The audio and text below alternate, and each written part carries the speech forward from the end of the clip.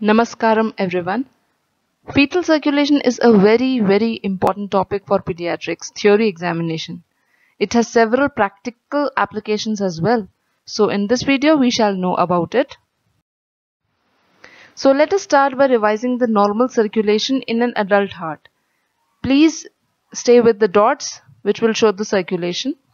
The blood moves from the inferior vena cava to the right atrium, as also from the superior vena cava to the right atrium.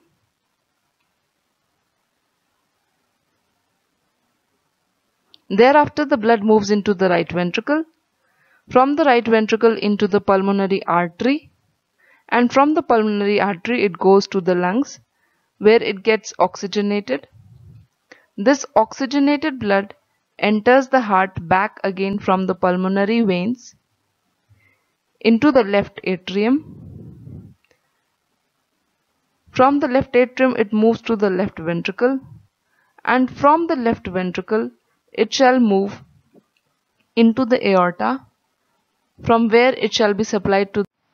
So in a way, if we see a diagrammatic representation of the adult cardiac circulation, we will see that the blood moves into the right atrium from the superior vena cava and the inferior vena cava, that is the systemic venous circulation. From there it moves into the right ventricle, from the right ventricle into the pulmonary artery.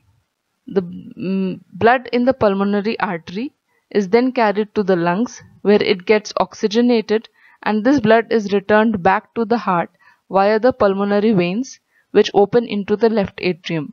Blood then moves from the left atrium into the left ventricle and thereafter into the aorta, and from the aorta the blood is supplied to the body, and once again the deoxygenated blood is collected from the systemic circulation and moved back into the right atrium through the two big veins, that is the superior and the inferior vena cava. So if you see clearly, then you will find that the circulation in an adult human being is in series. But if we see the circulation in a fetal heart, then we will see that in a fetal heart the lungs are not there, and gas exchange occurs in the maternal placenta. Oxygenated blood is carried from the placenta through the umbilical vein.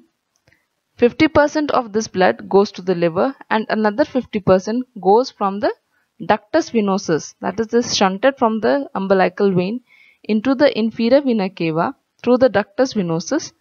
This inferior vena cava opens into the right atrium.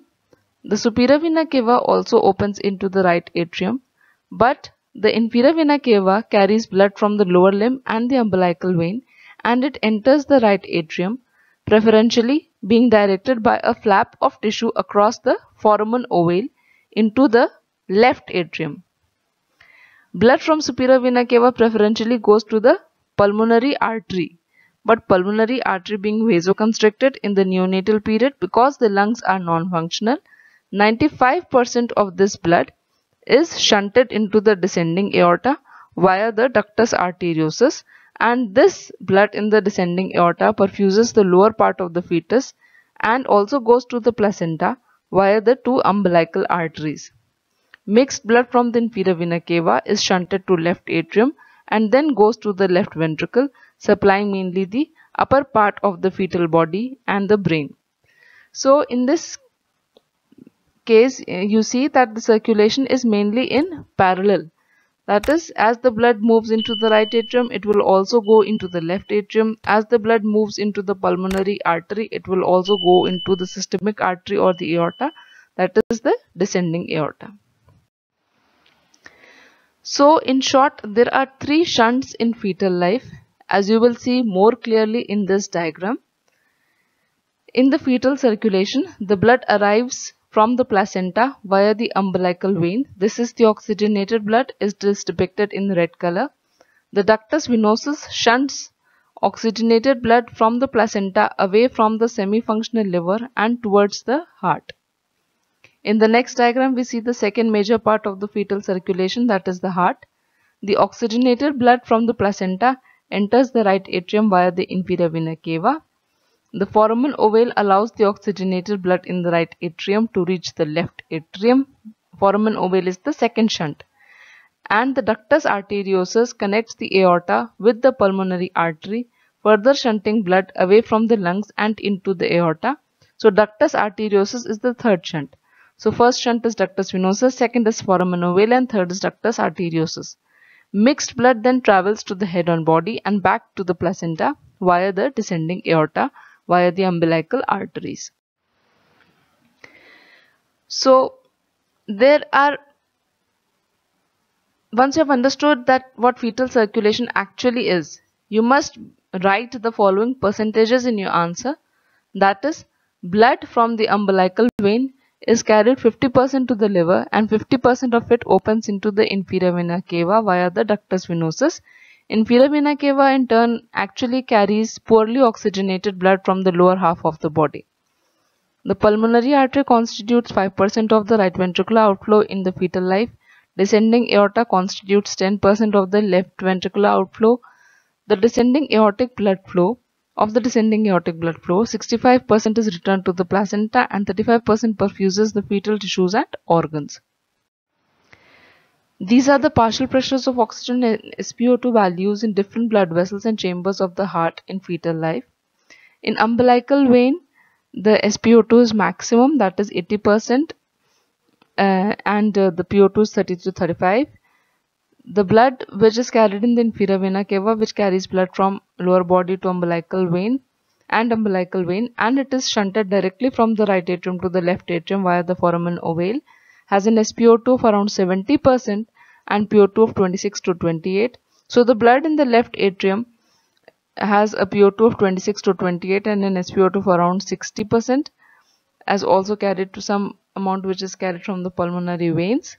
The superior vena cava, which is the primary source of the right ventricular outflow and to the upper part, carrying blood from the upper part of the body, has a PO2 of 12 to 14 millimeters mercury and an SpO2 50 to 55, and the descending aorta has a PO2 of 20 to 22 and SpO2 55 to 60%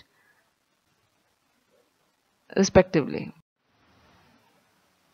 Now, during transition from the fetal to the neonatal life, there are two major events which occur. The first thing is that the baby cries at birth. The baby cry at birth leads to mechanical expansion of the lungs, increase in arterial PO2 and a rapid decrease in pulmonary vascular resistance. The second event is we clamp the cord. This leads to removal of low resistance placental circulation and an increase in systemic vascular resistance. Because of these two things, there are three consequences. The first is a decrease in pulmonary vascular resistance, which leads to shunt reversal from left to right in the ductus arteriosus, which eventually closes later due to high PO2 forming the ligamentum arteriosum. Second is increased volume of pulmonary blood flow returning to the left atrium, leading to functional closure of valve of foramen ovale, the Eustachian valve of foramen ovale.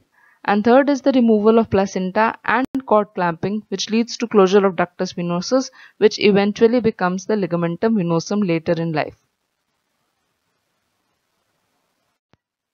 Now in the neonate, the left ventricle, which in the fetus pumped blood only to the upper part of the body and brain, must now deliver the entire systemic cardiac output, which is around 350 ml per kg per minute, which is almost 200 increase in output.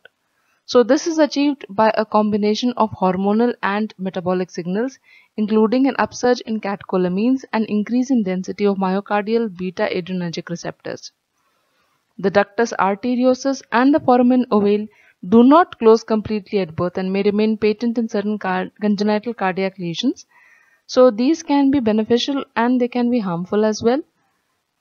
They can be life-saving to bypass a congenital cardiac defect, for example PDA in pulmonary atresia or coarctation of aorta, or foramen ovale in transposition of great vessels, or they can present an additional stress to the circulation, for example PDA in a premature infant.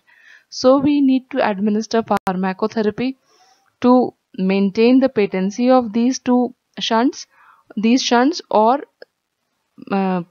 force closure of these shunts as and when required. So if we want to maintain the patency to bypass a congenital defect, then in that case we administer prostaglandin E1 infusion. And if we want to close it, for example, if it is presenting as a hemodynamic stress to a premature infant, then we use indomethacin. The largest decline in pulmonary vascular resistance in the neonate occurs within the first 2 to 3 days, but it may be prolonged for 7 days or more normally also. And if it is pathological, then in that case it is referred to as persistent pulmonary hypertension of the newborn. So functional closure of ductus arteriosus occurs at 12 to 24 hours of birth, and anatomical closure usually by 2 to 3 weeks of birth.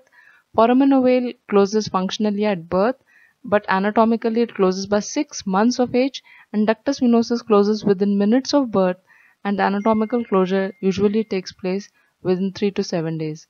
To remember it, we say a mnemonic VAO. VAO is VAO, which is the order of closure of the 3 shunts. V is ductus venosus, closes by approximately 1 week. A is ductus arteriosus, closes by approximately 3 weeks. And O is foramen ovale, closes by approximately 3 to 6 months of fetal, this neonatal age, infant age. So the main difference between the fetal and this postnatal circulation, which we can summarize, are as follows. Placental circulation is present in the fetus, which provides gas exchange for the fetus. Lungs in fetus are non-functional, and this results in very little pulmonary venous return to the left atrium. And there are 3 shunts present in the fetal life. These are ductus venosus between the umbilical vena and the inferior vena cava, foramen ovale between the right atrium and the left atrium, and ductus arteriosus between the pulmonary artery and descending aorta. Thank you so much for patient listening. Thanks a lot.